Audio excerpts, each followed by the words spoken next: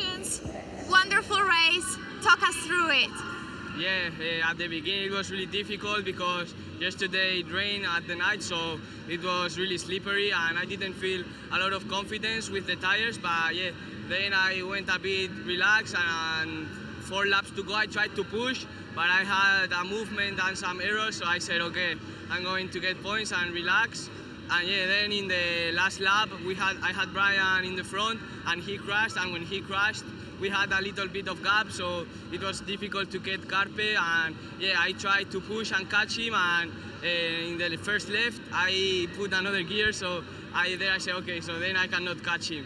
Yeah, it was really close, a really nice battle with everybody, yeah, great race. Thank you so much, well done. Thank you. And that's Max being relaxed, is it? Yeah, awesome. Love it. Superb, wasn't it? Yeah, well done. Well done, Maximo. That is a great way to return to action for the number 28. Been a smart weekend for him, bar the exceeding track limits, of course, but he really kept it in line this weekend, didn't he? Yeah, he did. Today, sorry. Yeah, and we didn't see, obviously, Peroni must have touched the green much earlier in that lap because he didn't seem to do it in the last 2.